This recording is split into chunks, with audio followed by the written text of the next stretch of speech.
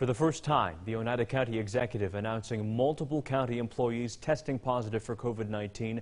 This comes as 15 new cases total in the county are reported. That brings the total to 775. And 6 fatalities being reported from this weekend as well, with 5 of those in nursing homes. Our Jen Seelig has more on what was said during the county executive's briefing today.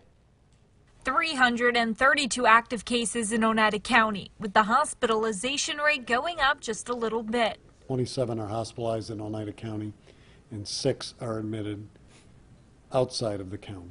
Since Picenti declared a state of emergency for Oneida County back on March 13th, today he announced a small number of county employees have tested positive to coronavirus. Oneida County has 1,700 employees when you add in various part-time employees as well.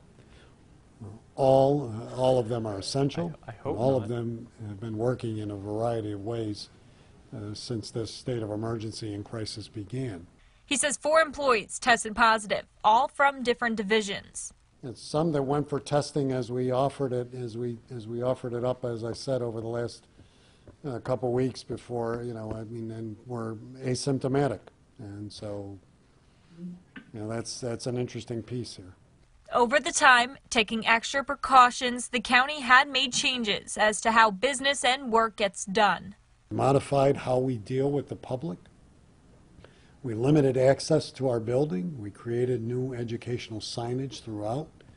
We made the public sign in all aspects of services that had remained open regarding essential services and emergencies that needed to be dealt with.